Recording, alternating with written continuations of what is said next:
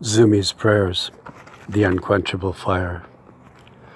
Pink blossoms adorn the bushes and trees of the morning, bushes in which we hide, trees which stand tall above the earth, but not very tall. The light of the sun is blocked by them, showing but little of the perceptions needed.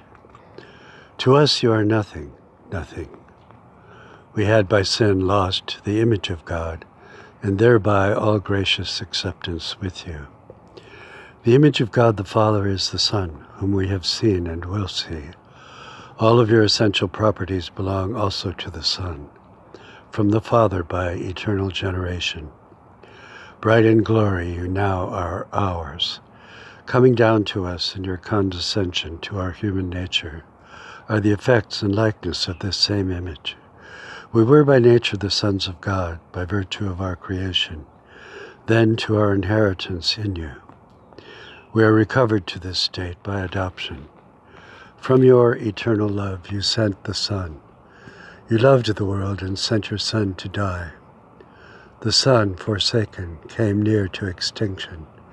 But the same power of resurrection to the body and to the soul is retained in the essence of God. It is this mysterious essence which holds all power of love and light and life. All things of authority, goodness, love, and power in the Father are given to our Lord Jesus Christ, by whom are all things, and thence unto us. These mysteries shall never be understood. Only by revelation do we know of them.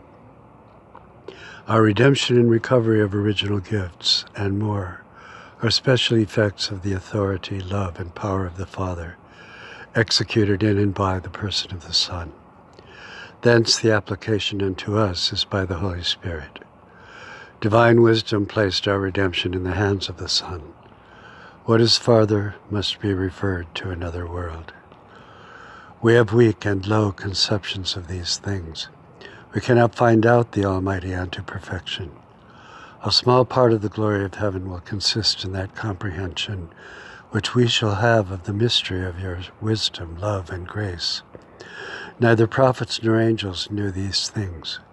We are a generation of poor, sinful men, who are little concerned in the glory of God or our own duty. Our knowledge of these things is superficial. Our studies, abilities, time, and diligence are turned to works of nature. We neglect, even some despise, the effects of divine wisdom and power in them. The mystery of God in the flesh and in all his works thereby, the concernment of God and man forevermore. This alone is that which fills up eternity. It seems to us now very little, but then it shall be all. In these days we must spend our time in believing. The faith given to us has great power to change and to transform the soul into the image and likeness of Christ. This all in a dark glass. We are not much aware of this ongoing power in our life. And how shall any human beings know such high and beautiful powers as these? The Holy Spirit operates them in our conscious absence. We are changed, made quite other creatures than we were, cast into the form, figure, and image of Jesus Christ, the great design of all believers in this world, not in any more than another, though some may rise up to perceive some vague sense of this ongoing life in us. We will find detestable the deformed image of our old man in our lusts of the mind and of the flesh. There is nothing so desirable as the image of Christ in us. The shame and bane of our earthly mindedness disappeared.